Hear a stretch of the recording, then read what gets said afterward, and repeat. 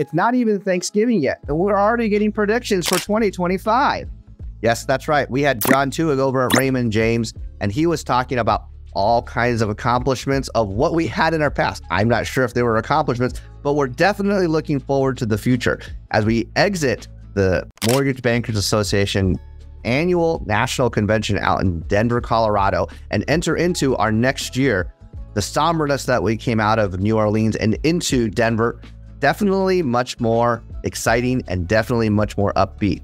When we look into what's going to be happening, we looked at mortgages, we looked at credit cards, we looked at automobile lending. We didn't touch student loans, but we are definitely looking forward to what is coming on. The excitement of the news, whether it's inflation, whether it's the election coming up, lots of economic information that we're going to be looking forward to. Hopefully, you'll be able to tune in and listen to not just predictions and also things that have happened in our past so that we can figure out what we're going to be doing into our future. Mike, hope everything went well with the birth of your child. Hate that you missed this particular session, and thank you so much for the invitation to be on the MikeDrop podcast.